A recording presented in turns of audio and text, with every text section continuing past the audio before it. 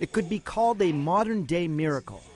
Watch as this little boy hears his father's voice for the first time. Hi, Grayson. Talk to him, Daddy. Daddy loves you. Daddy loves you. Daddy. Yes, here. Can you hear Daddy? Before this moment, Grayson Clamp had never heard a sound. That's you. Grayson. Grayson was born without the auditory nerves that carry sound from the inner ear to the brain.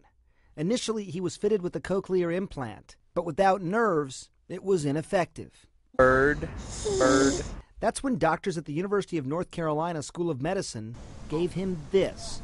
It's an auditory brainstem implant. The device is typically used in adults whose nerves have been damaged and hadn't yet been approved for use in children. But that changed thanks to an FDA-approved trial. And Grayson became the first child in the country to undergo the procedure. We don't really know exactly what it's like for him. We don't know exactly what he hears, if he hears everything we hear, some of what we hear. Doctors are confident Grayson will eventually hear and speak like any other child. His parents say he's already made great progress, although they won't soon forget what that first moment was like. It's on now. Hi, Grayson. Talk to him, Daddy. Daddy loves you. Daddy loves you.